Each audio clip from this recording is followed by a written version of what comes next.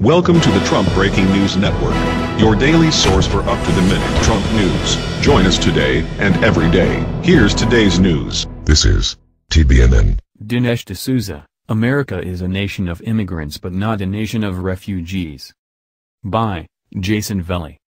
On Fox and Friends Sunday morning, conservative filmmaker Dinesh D'Souza gave his take on Donald Trump's immigration ban, noting that although America is a nation of immigrants, it is not a nation of refugees. An immigrant is somebody who has made a decision of the will to choose America. Immigrants want to come to this country because they believe in America. They want the kind of life that America makes possible, D'Souza explained. A refugee is someone who just wants to get away from some problem, a civil war, a famine, something that's going on in his or her own country. D'Souza's explanation, though simplistic and straightforward, was much needed considering all of the rhetoric swirling throughout the mainstream media and Washington, D.C. America doesn't always have celebrated immigration, as the liberals like to tell us nowadays, but that doesn't mean there shouldn't be certain requirements upon admittance into our country. For example, if someone who is trying to come into this country doesn't embrace our values and has no interest in assimilating, should we really still bring that person in? The problem with the left's plan of bringing in unlimited numbers of refugees is the same as the problem with illegal immigration through the southern border. We don't know a thing about these people. Without the proper vetting system, it is impossible to determine whether or not they have criminal records, whether they intend on contributing to our society, and whether they will embrace Americanism. Related, you won't believe how many criminals have been released by America's sanctuary cities.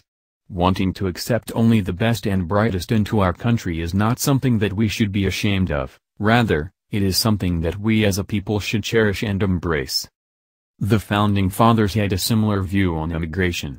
In a House debate on naturalization in 1790, James Madison explained that the sole purpose of immigration into America was to increase the wealth and strength of the community, adding that, those who acquire the rights of citizenship, without adding to the strength or wealth of the community are not the people we are in want of.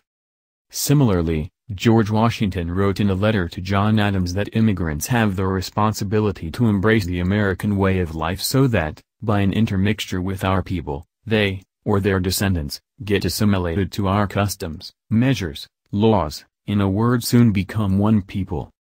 Alexander Hamilton in the year 1802 wrote, "The safety of a republic depends essentially on the energy of a common national sentiment, on a uniformity of principles and habits, on the exemption of the citizens from foreign bias and prejudice, and on that love of country which will almost invariably be found to be closely connected with birth, education, and family."